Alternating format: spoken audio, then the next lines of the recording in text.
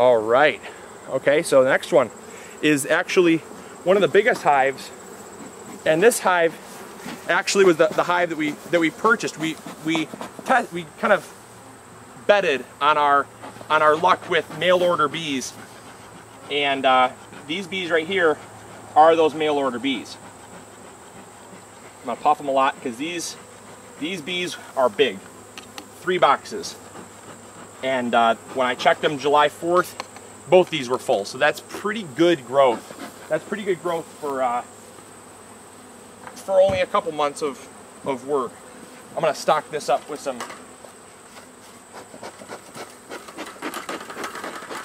I'm gonna put some straw in here. And also, what we use, people ask, why do you got straw bales? I've had that happen probably 3 or 4 times, I think. It's come up in the comments box. Why do you use straw bales? Well, straw bales, for anyone that doesn't know, are, go that way. Straw bales are a very good insulator. And what happens is during the wintertime, the bees have space here in between the hives that we give them on purpose. However, we actually put the straw bales right in these gaps here, and they fit perfectly, and then we'll actually put some in the back so that the straw actually acts as an added insulative barrier, and the bees have a much better chance of survival. Alrighty, so this hive right here was the mail order hive. However, what we found is that they grew really quick in the beginning, and they needed more space. However, as I'm looking, I think they're probably done building for the year. I really don't see a whole lot of building up here because most of their work has kind of come to a standstill since July 4th. They've kind of stayed down in the bottom box there, and they do have a little bit here. They're a little feisty, but they do have a little bit of work. They're packing this full of honey here, but oh, there is some honey right there too. Mm-hmm. So they're putting honey here, but not a whole lot. Probably not enough to justify keeping this box on.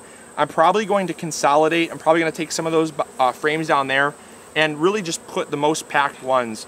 And that's kind of probably what I'll do, because they're not really filling these out tremendously well. And also, mind you, these are plastic. Yes, I know.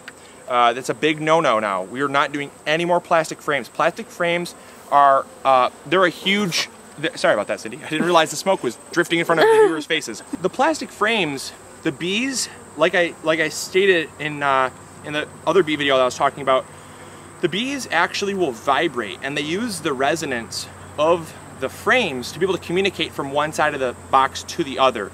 And so they use it to regulate temperature, humidity, and a whole lot of different things. So what they have a hard time doing is basically tuning the plastic frames, and that is probably one of the biggest reasons that I don't see a whole lot of growth on these frames, because as you'll notice in some of the other frames, they chew holes in the side. They actually leave holes in the beeswax between the wood siding and where they start building, and they'll chew little holes here and there. And that's actually space for air to flow through, and for bees to come and go. These frames here, you'll notice, these frames have no holes. And so what I might do is I might take a drill bit, and just do this as a test. I might take a drill bit and drill some holes through here on the edge like they would do normally, to see if that improves airflow and see if it brings them up and actually allows them to build these. Because look at, these aren't even built out. This is just a waste, to be honest, that these are even here. So I'm probably gonna throw these out, and next week when I get a chance to get some more frames built, I'm gonna replace these frames with some wooden ones. So the very last hive is a hive that I got from Flint, Michigan. That's where I got this one from. So Flint, Michigan has some very, very happy bees, because these actually swarmed on me. I'm a bad beekeeper. These ones got so full while we were gone that they actually swarmed, and that's a good thing for beekeepers. That means the bees are repopulating the earth. They went somewhere, don't know where they went. They probably found a rot out log in some forest, but they're not here. So the colony has kind of been in reboot mode. ever since then.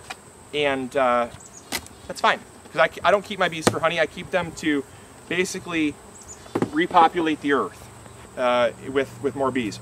This box here, almost no growth has been done. I'm going to, in fact, probably take this box and swap some of the frames out with this box that actually really does need it, because they're just not using this box very effectively. In fact, I can't even get this box off. They've kind of just they've really propylized the daylights out of this thing. All right, I'm gonna get some more smoke because I'm definitely making them angry.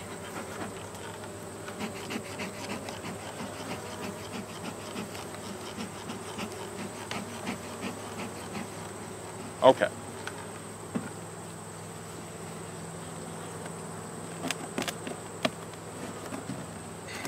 Ugh. All right. Here we go. Okay.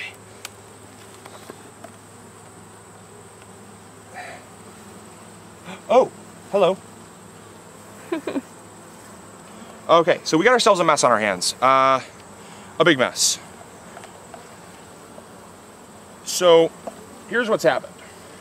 The bees have decided that it was a great idea to build out comb where there was a gap here. And they built out comb in a spot that had no comb. So what I'm gonna have to do is I have to be very cautious to make sure the queen's not on here. I do not see any eggs, but oh, this is just a mess. Here's what I'm gonna have to do. I'm gonna have to cut this off. Okay, so here's what I'm gonna do. I'm gonna take this. I'm just gonna slide it. Just gonna slide it right down in there, and they'll just do what they were doing before with it. Just gonna slide that right down in there. And again, I don't care about honey. They're gonna do what they're gonna do with this. So for all of you that wanna know what my opinion is on plastic frames, that's a trash pile. So don't use them. In fact, I will reiterate again with my stance of defiance against that absolute garbage. They don't work. Nothing. Don't even waste your time. The next thing we're gonna do is we're gonna take good quality wood frames, since bees build their hives in trees, being wood, not some industrial petroleum product. We're going to swap these out here with some good quality wood frames with wax foundation from the other hive, and hopefully they will appreciate that. If not, then they're ungrateful. So we're just gonna slide these babies in here, give them a little bit of space to build out, get all happy and friendly. There we go. So there's that. Now the next thing we're going to do is take this frame right here,